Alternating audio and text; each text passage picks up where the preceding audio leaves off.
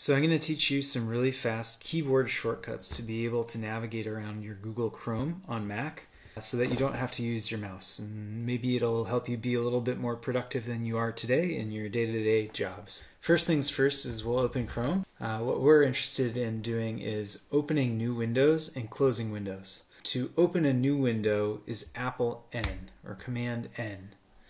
Command N will open as many new windows as you want. You can see we can open a bunch. To close a window is Apple W. So you can see we can close one at a time by pressing Apple W on the keyboard. So the next shortcut I want to show you is oftentimes you'll be clicking around on your websites or in whatever app you're using, and you'll want to easily go to the Nav Bar. Well, the hotkey to highlight the Nav Bar is Apple L or Command L. And the good mnemonic for remembering this is L is for location. So if you want to travel to another location with your browser, Apple L for jumping to location. So we can search cats. We can also press Apple L and type in a URL or a domain name. So that leads us to the next hotkey, which is maybe we don't like creating a bunch of windows every time we want to open a new tab or a new website. So Chrome has tabs, meaning you know this plus sign up here. If you click the plus sign, it creates a new tab. If you press the X, it closes the tab.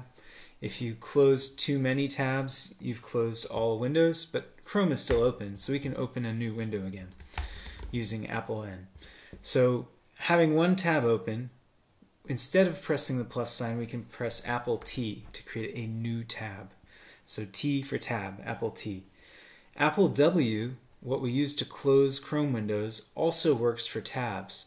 So if we're on a given tab and we press Apple W, it closes the tab. So just to rehash this, Apple T for new tab, Apple T, Apple T, Apple W, Apple W, Apple W to close tabs. Given that we've closed a few tabs, we've opened a few tabs, I want to show you a really helpful shortcut, which is Apple Shift+T. Let's say we have another website open here like twitter.com. Let's close the tab, and if we press Apple Shift+T, it'll undo the tab closure we just did. So we can close the tab, reopen it. Close the tab, reopen it. This even works for new windows. So if we have NewYorkTimes.com open and we close this window, if we do Apple Shift+T, it reopens the other window.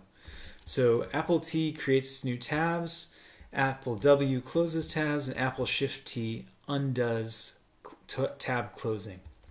So now that we've covered those very valuable tab manipulation hotkeys, let's say we have two tabs and we want to navigate from one tab to the other, meaning switch Chrome from focusing having one tab to having another open. So if we mouse over and we can click between tabs by clicking on them. I'm going to show you the keyboard version of this. So there's two ways to do this. One is to press Ctrl+tab. Ctrl+tab, what it does is it navigates to the tab to the right. So if we've got two tabs, it'll wrap around to the one on the left. So Ctrl+tab, Ctrl+tab, Ctrl+tab. Let's open another tab, Washington Post, and let's press Ctrl+tab, and you'll see that we are rotating from left to right. And once we get to the rightmost tab, Ctrl+tab brings us to the beginning on the left.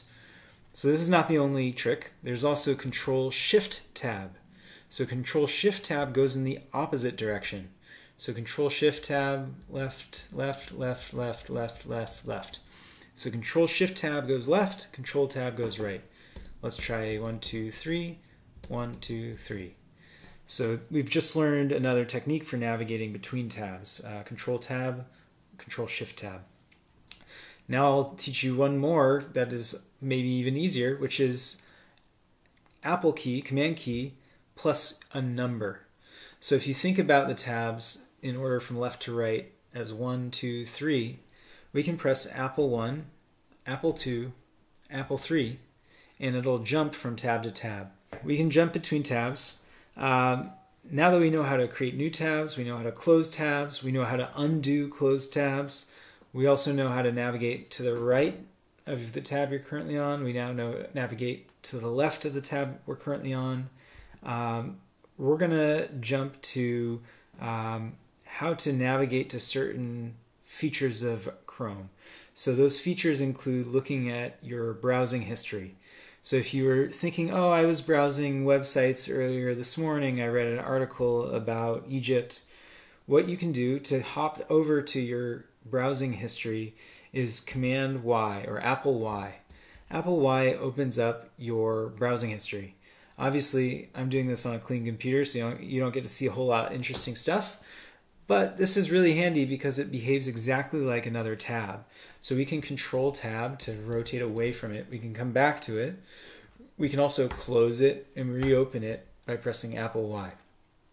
Apple W to close, Apple Y to navigate to history in a new tab. And once you're in history, you can search. So we can search Egypt. And you can see no search results found. That's because we haven't actually read any articles about Egypt. So history is very useful. That leads us to another functionality of Chrome, which is to browse what you've downloaded in your browser. So to navigate to your downloads is Shift+J. As you can see, it popped open another tab. We haven't downloaded any files, but you could imagine this is a pretty nifty way to browse the files you've downloaded. So we've covered most everything we might cover. The only last couple of things I'll show is navigating to settings, which is something you won't as commonly do, which is Apple comma. Apple comma will bring you here and you can search through settings. This is all hotkeys that you can navigate to from the nav menu of your Mac.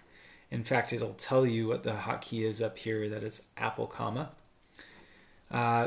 Preferences, settings, not so interesting, but what might be interesting to you is bookmarking. So you've probably dealt with the bookmark tab here, or bookmark nav bar, and you're probably used to adding bookmarks. Maybe bookmark this tab in your nav menu. If you click that, it creates it by default as a bookmark in your nav bar, your bookmark bar. You can also right click and delete it if you want to clean up your bookmarks. But the hotkey, which we just saw, is Apple D. So Apple D will bookmark a page. And if you bookmark a page, you can also hit enter and it will just complete the bookmarking. Now, one last trick relating to bookmarks is that you may not want to have your bookmarks up in your face all the time. Maybe you want to conserve screen real estate. So to toggle your bookmark bar is Apple Shift+B. Apple Shift+B will toggle it up and down so that maybe you can stay more focused on what you're looking at in Chrome. I've given you probably a buttload of hotkeys to remember. I'll recite them really quick one last time. Apple N to create a new window. Apple W to close a window or tab. Apple T to create a new tab. Apple W to close a tab.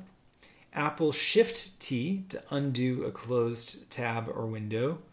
And then rotating, navigating between tabs. Ctrl+tab to move to your right, Ctrl+shift+tab to move to your left. Then Apple 1, Apple 2, Apple 3, you can use the numbers to navigate to numbered tabs. Maybe you want to go to your first tab and you're on your 9th tab. Apple 1 will take you there. Then really quickly, Command Y to bring up your history, Command Shift+J to bring up your downloads, Command comma to bring up preferences settings, and then bookmarking. Apple D for adding a bookmark, and Command Shift+B to toggle your bookmark menu. So that's it. I use those every day. That's probably what they pay me to do most of the time, so hope that helps. I hope it rubs off and you save even a fractional amount of time. Good luck.